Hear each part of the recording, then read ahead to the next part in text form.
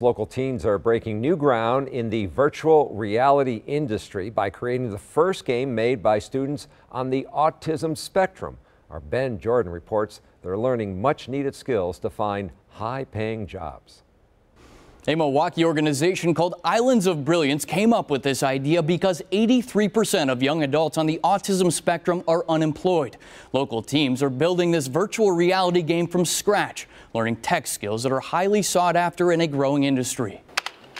Inside a computer lab in the 3rd Ward, teens are hard at work developing a game to take people across the world into a fantasy land of their own creation. But basically what I'm trying to do is I'm trying to generate infinite terrain randomly. Nathan Schmidt took an interest in computer coding when he was just 5 years old. What about this is fun to you?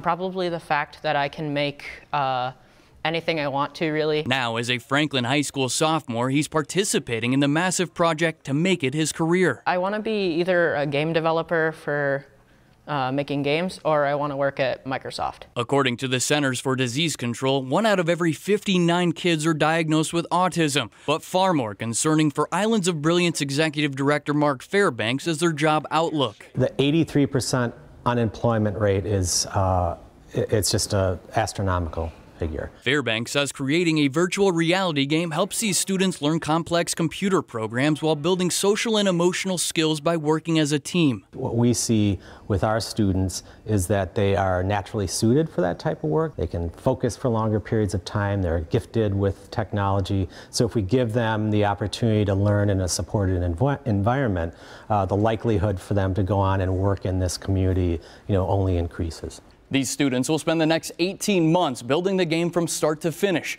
It will one day be accessible on the internet. Ben Jordan, TMJ4 News.